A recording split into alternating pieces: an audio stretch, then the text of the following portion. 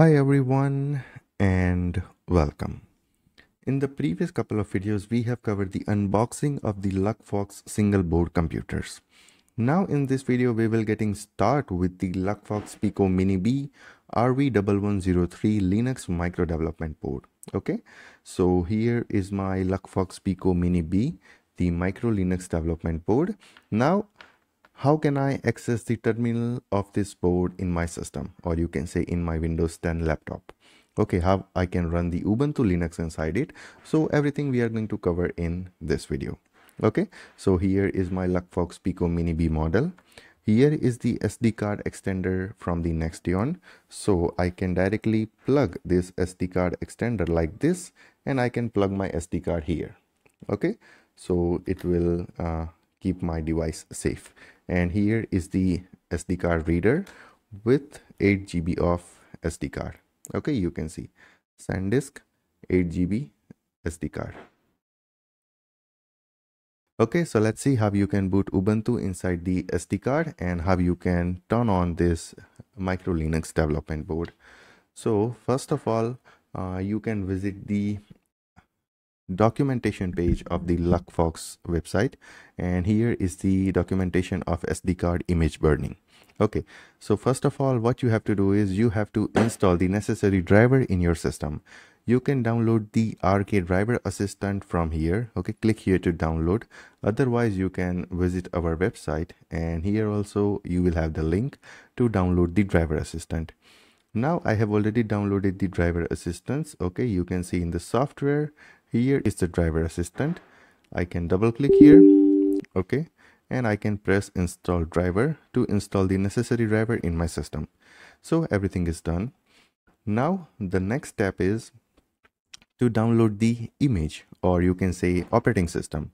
So we can run the Ubuntu Linux inside this LUCKFOX Pico Mini. Okay, so you can download the Ubuntu image for LUCKFOX Pico Mini. So where you can download it? So here is the Google Cloud link. Okay, so I can open that in the new page, and here you can see Ubuntu folder. So navigate to the Ubuntu folder, and here you can see LUCKFOX Pico Mini Ubuntu MicroSD .zip.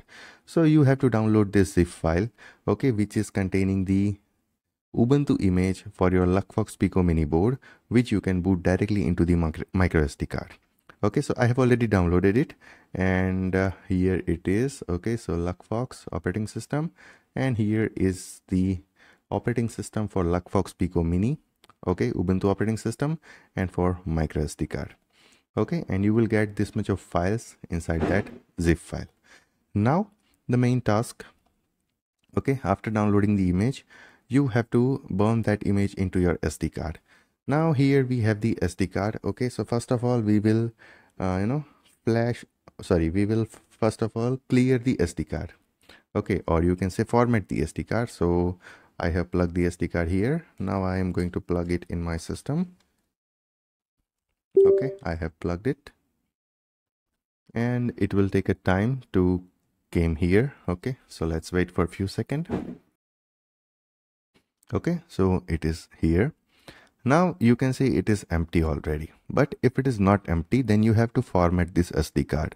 So using the SD card formatter tool, you can format your any SD card. Okay, you can download the SD card formatter tool from here. Otherwise, you can visit our website and you can download the SD card formatter from here. Okay, I have already installed that SD card formatter in my system. So I'm going to search SD card formatter. Okay. Okay, here is the entire steps mentioned. Okay, so first of all, you have to select your SD card. If you want to provide any label, then you can provide. So I'm going to provide LUCKFOX. Okay, and then I'm going to press format to format my SD card. Okay, you can see format is successfully completed and my SD card is empty now. Okay, after formatting your SD card, now it's time to flash the Ubuntu operating system in your SD card. So for that, you have to download the SOC tool. Okay, or you can say SOC toolkit. You can download it from here. Okay, otherwise you can download it from here. I have already downloaded, and here you can see in the software, here is the SOC toolkit. You can double click and launch this SoC toolkit software. Okay, and here you have to select the chip. Now here you can see, I hope it is visible to you. Here is the chip of RV1103. Okay, so you have to select the chip, okay, RV1103. So that's why in the SoC toolkit software you have to select RV1103 and you have to press OK.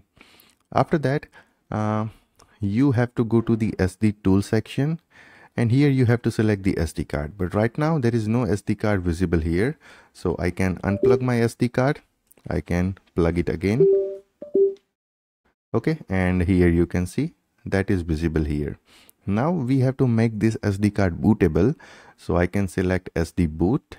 Okay, and then after we have to select the image which we want to boot in that SD card. So image we want to boot is the LUCKFOX Pico Mini Ubuntu MicroSD image. Okay, so we have to select this folder location. So I'm going to copy this location, and we will select on the boot files. I'm going to paste that location here. Here you have to select all file, and you just have to deselect this update.image. Okay, so apart from this update.image, you have to select all the files, and then you have to click open. And here you can verify the files. Okay, so scroll down here, and here you can see boot file is there. Okay, environment is there, ID block is there, OEM is there, rootfs, uboot, and the user data. So we have covered all the files. Now what you have to do is you just have to click on this button, create SD. So it will create the bootable SD card. You can see it is writing something here. Okay, you can see write disk from file blah blah blah, some percentage.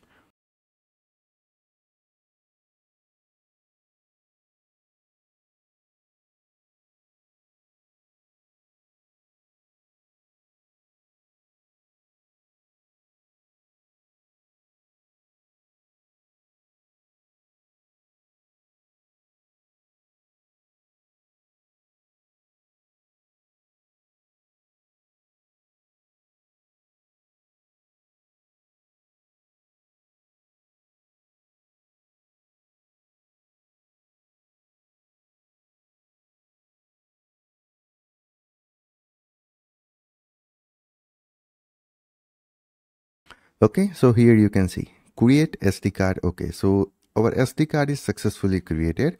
Now what you have to do is you just have to remove the SD card from your system.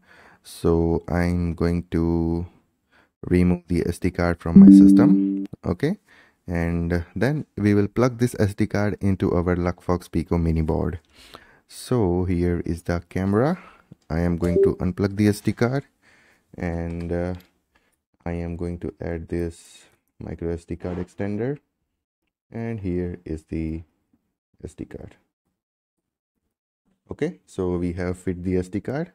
Now we can plug this board into our system using USB-C cable. So here is the USB-C. Another end is in my laptop. Okay, so we have plugged it, and here you can see the red LED is blinking. Okay, so it will take a time to boot. Okay, and after successful boot you will hear some beep sound in your system. Okay, so it's still booting, and in the meantime you can open the network connection. Okay, so you have to click here, view network connection, and once your device will boot you will see something here. Okay, so let's wait. Okay, so here you can see remote NDIS based Ethernet sharing device. Okay, once your Ubuntu is booted successfully, you will see this network here. Okay, remote NDIS based Ethernet sharing device. So it means that your LUCKFOX Pico Mini B is successfully up and running. We can access the terminal of the Ubuntu running inside this board, okay, using SSH. So what you can do is you can connect with this board using SSH. But before that, we must have to know the IP address. We must have to know the username and password to log in. Okay, so what you have to do is you just have to right click here. You have to go to the properties of this NDIS base internet sharing network. You have to go to the internet protocol version, and here you have to provide the manual IP address. Okay, and the IP address you have to provide is specified here. Okay, so your device, okay, is having IP address of this one right now, 172.32.0.70, because we have booted Ubuntu operating system inside it. Okay, so that's why the default IP address of your device is 172.30.0.70. What you can do is you can copy the first three part of your device IP address and you can put it here, and you can change the last part. Okay, and then you can hit tab, so you will get this subnet mask, and then you can press OK, you can press yes, and then you can press OK. Okay, so everything is fine. Now you are in the network with your device. Okay, so your LUCKFOX Pico Mini B and your laptop or your desktop or your system is in the network with this device. Now you can ping this IP address from the command prompt. Okay, so if I type ping IP address, and here you can see I am getting ping. Okay, so yeah, if I disconnect this device,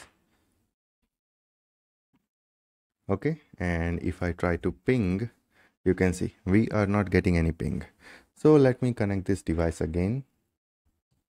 Okay, I have connected this device, and what I can do is I can start continuous pinging. Our device will boot, and then after we will get ping in our system. Okay, here you can see our device is successfully booted, and here you can see the ping from our device. Okay, now we want to access the terminal of this device. Then how we can do that? So for that you can use this command SSH Pico @IP address of the system.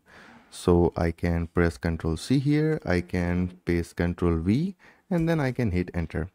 Now it will ask for the password to log in to the terminal of this device.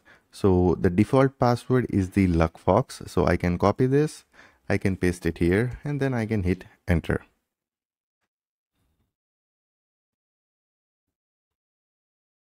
Okay, it will take some time, so let's wait. See, we are successfully logged into the LUCKFOX Pico Mini B. Okay, and here you can see the terminal of your LUCKFOX Pico.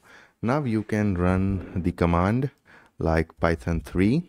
Okay, and here you will see that Python 3.10.12 is already installed. Okay, so I'm going to press Ctrl D, and then we will check free memory. Okay, so 1 gigabits of swipe memory and 56 MB of total memory. Okay, and 4 MB of memory is free, 21 MB is in use. Okay, and yeah, this is the buffer, this is the available. Okay, so this is our LUCKFOX Pico Mini B terminal, okay, which is running Ubuntu inside it. Now you can install your software. Okay, you can install your program, you can access the GPIOs as well, you can do whatever the stuff you want to do. So this is how you have to set up your LUCKFOX Pico Mini B module. Okay, if you have any question inside it, if you have any doubts, if you are stuck at any steps, then you can always ping me on Telegram, Instagram, WhatsApp, anywhere. Also you can send me a mail, also you can reach out to me on LinkedIn. So I hope this is clear that how you can getting started with this LUCKFOX Pico Mini B module.